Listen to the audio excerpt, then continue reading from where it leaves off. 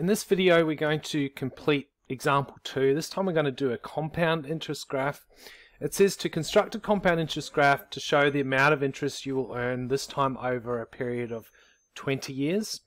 And we're investing $50,000 at a compound interest rate of 3.5% per annum. After we've done this, we want to use the graph to estimate the amount of interest you will earn after 6 years. So we had some dot points that mentioned that you need to label the horizontal axis as N and label the vertical axis as I. So we'll do that now.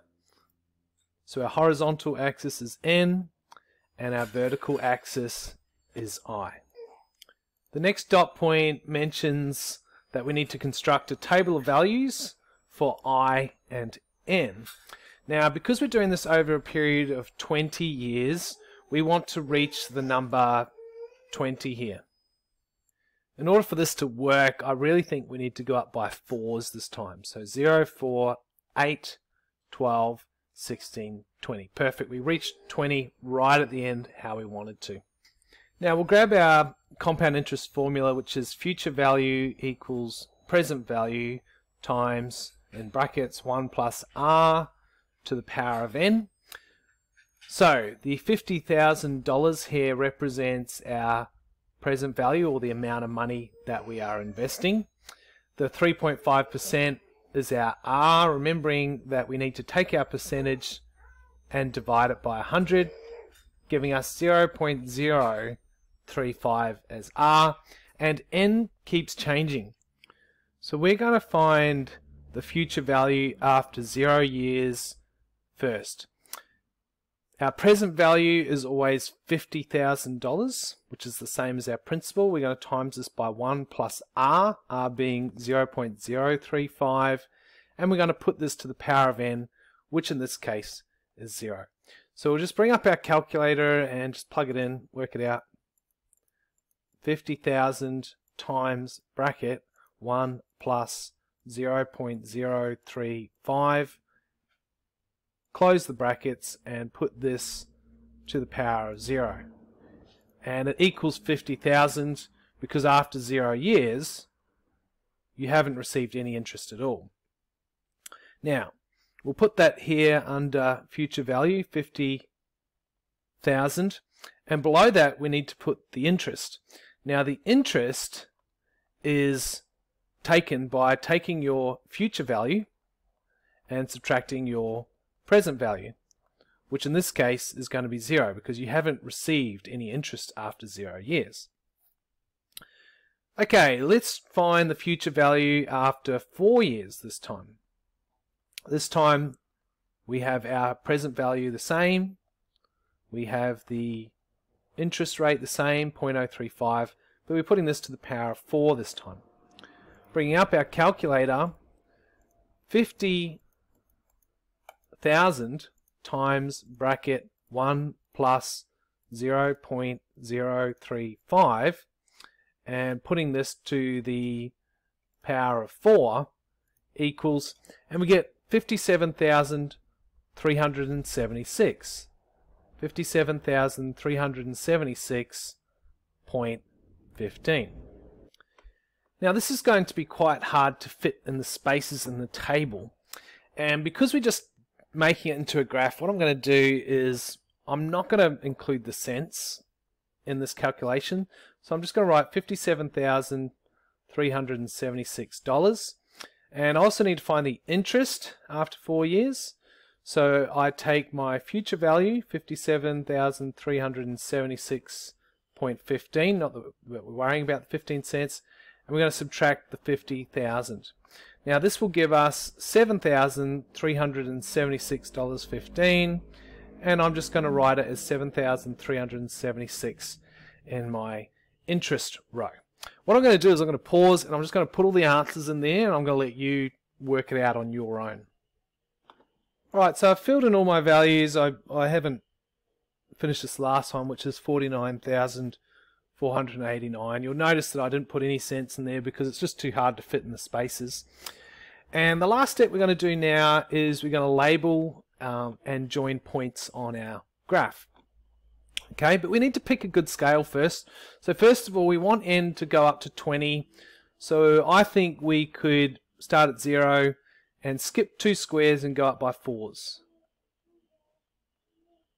16 and 20. So that worked out really well. I ended up at 20 where I wanted to.